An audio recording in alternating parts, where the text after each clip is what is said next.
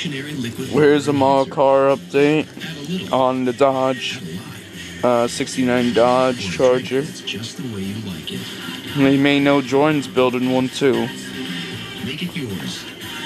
but his is a modified, like radiator is in the back seat. Mine's more of a Team Demolition Derby with the battery there. I don't know if you can see the gas tank right there next to the roll cage, but I changed the motor out from a Dodge 318 to a Ford 302. As you can see, the space down there is incredible. It just has an incredible amount of space here. We're going to take the hood off and show you. There's the hood.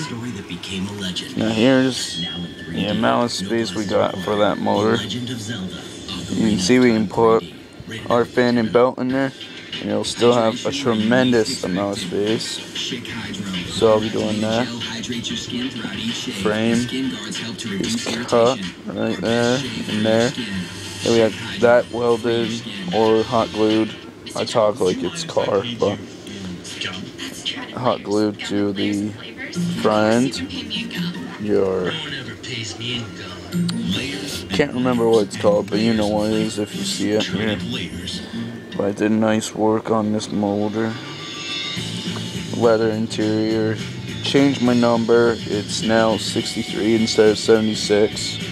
If you didn't already know that. Smash 4 cash. I like how it came out. Just came out. I like the black bumper with the orange paint, with a black roof, black front, silver radiator, silver headers. I actually like this one. This one's going to come out nice. I got to get some axles for it.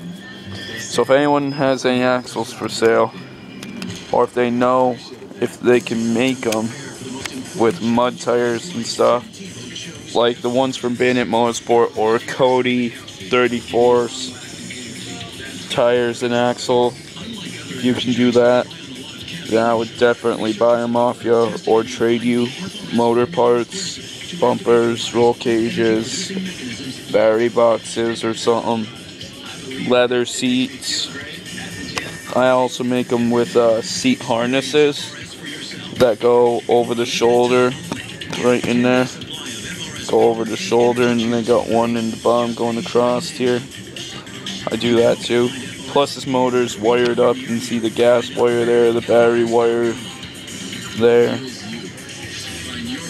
But, yep, thanks for watching. That's it for now.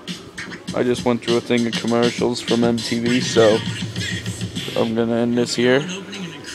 So thanks for watching. Bye.